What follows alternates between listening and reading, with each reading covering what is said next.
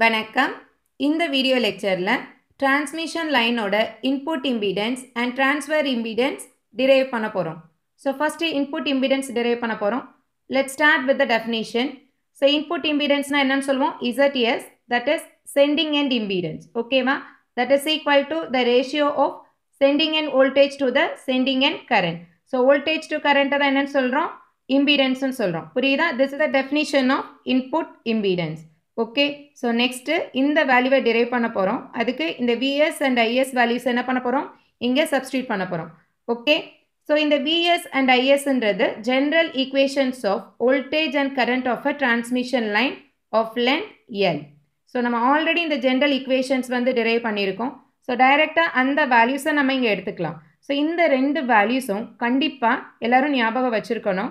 Okay, ஏன்னா இந்த equations வந்து ஒரு பெரிய derivationல இருந்து கொண்டு வந்திருப்போம். இந்த input impedance ஓட derivationக்கு இந்த equations டைரக்டா யூஸ் பண்ண போறோம். So sending end voltage எப்படி சொல்றோம்? Vs is equal to Vr into cos h square root of Zyl plus Z0 by Zr sin h square root of Zyl. So இங்க square root of Zy அப்படின்றது என்னன்னா gamma value. ஓகேவா? So அதே மாதிரி sending end current. Okay, so Is is equal to Ir into cos h square root of Zyl plus Zr by Z0 sin h square root of Zy into L. புரியுதா? இந்த ரெண்டு ஈக்குவேஷனும் கண்டிப்பா ஞாபகம் வச்சுக்கோங்க. Vs is equal to Vr னு வரணும், Is is equal to Ir னு வரணும். இங்கே cos h தான் வரணும், இங்கே cos h வரணும், இங்கே sin h, இங்கே sin h. Only difference எங்கே இருக்கும்? இங்க V ல Z0 by Zr இருக்கும், இங்க I ல Zr by Z0 னு இருக்கும். அப்படியே இது மட்டும் தான் மாறி வரும். புரியுதா? இந்த ரெண்டு ஈக்குவேஷன்ஸ் எங்க சப்ஸ்டிட்யூட் பண்றோம்? Zs ஓட ஃபார்முலால. சோ இங்க input impedance is equal to Vs by Is. So Vs ஓட வேல்யூவை இங்க சப்ஸ்டிட்யூட் பண்றோம். Then Is ஓட வேல்யூவை இங்க சப்ஸ்டிட்யூட் பண்ணிட்டோம். Next இத ஃபர்தரா சிம்பிளிஃபை பண்றதுக்கு என்ன பண்றோம்? Vr, that is voltage is equal to I into Z. கரெக்ட்டா? IR into Zr நீங்க எழுதுறோம். Then we can divide this IR value. புரியுதா எல்லாருக்கும்? For further simplification நம்ம என்ன பண்ண போறோம்னா இந்த square root of Zy gamma னு எடுத்துக்கிறோம். So next stepல இந்த வேல்யூவை எப்படி ரெப்ரசன்ட் பண்றோம்? Gamma. புரியுதா? So Zs is equal to Zr into cos h gamma L plus Z0 by Zr sin h gamma L. The whole divided by cos h gamma L Zr by Z0 sin h gamma L. இப்போ next stepல என்ன பண்ண போறோம்னா இந்த Zr இருக்கு இல்லையா? இந்த Zr உள்ள multiply பண்ணா என்ன கிடைக்கும்? இங்க Zr வரும். இங்கே Zr மல்டிப்ளை பண்ண என்ன ஆகும்? இந்த வேல்யூவும் கேன்சல் ஆயிரும். புரியுதா? இந்த Zr உள்ள மல்டிப்ளை பண்ணிட்டோம். At the same time இங்க டினாமினேட்டர்ல இங்க மட்டும் என்ன இருக்கு? Zr by Z0 இருக்கா? ஸோ இந்த Z0 நம்ம காமனா வெளியில எடுக்க போறோம். ஸோ இந்த வேல்யூவை காமனா வெளியில எடுக்கிறோம்னா எப்படி எடுப்போம்? 1 by Z0 வெளியில எடுத்தோம்னா here we can get Z0 மேலே கீழே மல்டிப்ளை பண்ணிருப்போம். புரியுதா? and we can take 1 by Z0 வெளியில எடுத்தோம்னா this term becomes Z0 cos h gamma L plus Zr sin h gamma L. இது புரியுதா எல்லாருக்கும்? So next stepல நம்மளுக்கு எப்படி கிடைச்சிரும்? Zs is equal to Zr cos h gamma L plus Z0 sin h gamma L divided by 1 by Z0 cos h gamma L plus Zr sin h gamma L. So denominator of denominatorன்றது என்ன ஆகும்? நியூமரேட்டருக்கு போகும். புரியுதா? So இப்போ we can get Zs is equal to Z0 into this value. Okay, so finally we can say the input impedance of the transmission line Zs is equal to Z0 into Zr cos h gamma L plus Z0 sin h gamma L divided by Z0 cos h gamma L plus Zr sin h gamma L. So it is very important formula. So this is what input impedance of transmission line. புரியுதா? So நல்லா ஞாபகம் வச்சுக்கோங்க. Input impedance Zs னா that is equal to Z0 வரணும். இங்க cos h sin h cos h sin h, but here it stands from Zr Z0 Z0 Zr. Okay, so இந்த values நல்லா ஞாபகம் வச்சுக்கோங்க. இதை ஃபர்தராக நம்மளால் சிம்பிளிஃபை பண்ண முடியும். ஸோ எப்படி சிம்பிளிஃபை பண்ண போகிறோம்னா in terms of exponential. Okay, so இங்கே சைன் காசு எல்லாமே எக்ஸ்பொனென்ஷியல் டேர்மில் மாற்ற போகிறோம். ஸோ இதை ஃபர்தராக சிம்பிளிஃபை பண்ணுறதுக்கு என்ன பண்ணுறோம்னா நியூமரேட்டர்லேருந்து cos h gamma L and டினாமினேட்டர்லேருந்து cos h gamma L வெளியில் எடுக்க போகிறோம்.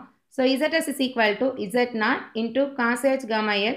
ஸோ இந்த டேர்ம் என்ன ஆயிரும்? Zr plus Z0 sin h gamma L by cos h gamma L. அதே மாதிரி டினாமினேட்டரும் Z0 plus ZR sin h gamma L by cos h gamma L. இந்த வேல்யூவும் இந்த வேல்யூ என்ன ஆயிரும்? டிவைட் ஆயிரும். Okay. So sin by cos is nothing but tan.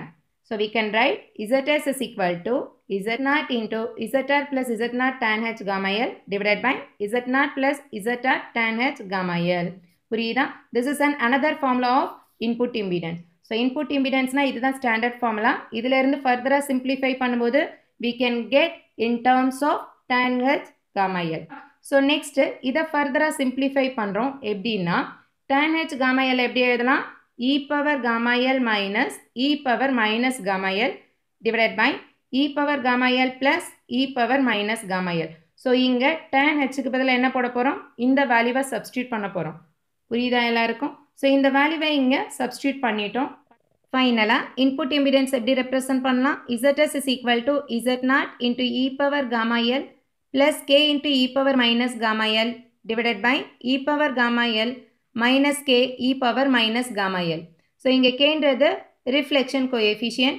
Its value is Zr minus Z0 divided by Zr plus Z0. ஓகேவா? Suppose நம்மளோட transmission line வந்து terminated in Z0. That is Zr receiving end impedance is equal to Z0 இருந்ததுன்னா இந்த equation என்ன ஆயிரும்? 0 ஆயிரும். கரெக்டா? Zr is equal to Z0 னா this term becomes 0. So here we can get e power gamma L plus 0 divided by e power gamma L minus 0. So this e power gamma L என்ன ஆயிரும்? Divide ஆயிரும். Divide ஆயிருச்சுன்னா we can get Zs is equal to Z0. So இந்த condition ரொம்ப முக்கியமானது. ஏன்னா எப்போ வந்து நம்ம receiving end impedance characteristics impedance க்கு ஈக்குவல் பண்றோமோ நம்மளோட sending end impedance என்ன ஆயிரும்? characteristics impedance க்கு ஈக்குவல் ஆயிரும். புரியுதா? So அதே மாதிரி தான் எப்போ நம்ம transmission line infinite line consider பண்றோமோ at the time the input impedance is equal to the characteristics impedance. புரியுதா? So இந்த ரெண்டு கண்டிஷன்லயும் input impedance வந்து equal to characteristics impedance. ஓகேவா? நெக்ஸ்ட் transfer impedance derive பண்ண போறோம். transfer impedance எப்படி denote பண்றோம்? Zt. So tன்றது transfer. Okay? So transfer impedance நம்ம எப்படி define பண்றோம்னா the ratio of sending end voltage to the receiving end current. So sending end ல இருந்து receiving end க்கு இருக்க relation தான் என்னன்னு சொல்றோம்? transfer impedance. So this Zt is used to find out the receiving end current. ஓகேவா? So next Zt derive பண்ண போறோம். So இங்க என்ன consider பண்றோம்? sending end voltage. sending end voltage ஓட equation நம்ம already பார்த்திருக்கோம். So Vs is equal to Vr into cos h gamma L plus Z0 by Zr sin h gamma L. கரெக்டா? So நம்மளோட Zt ஓட formula என்ன? Vs by Ir. So இங்க Vs ஓட equation substitute பண்றோம். So Vr into cos h gamma L plus Z0 by Zr sin h gamma L divided by Ir. புரியுதா? So இங்க இந்த Vr that is receiving end voltage is nothing but Ir into Zr. Then the next stepல Ir என்ன பண்ணிரும்? Cancel பண்ணிரும். Okay? Then we can get Zr into cos h gamma L plus Z0 by Zr sin h gamma L. So இப்போ இந்த Zr ஆல இந்த bracket குள்ள நம்ம multiply பண்ண போறோம். multiply பண்ணா என்ன கிடைக்கும்? Zr cos h gamma L plus இந்த Zr cancel ஆயிரும். We can get Z0 sin h gamma L. So finally the transfer impedance value is what? Zr cos h gamma L plus Z0 sin h gamma L. புரியுதா?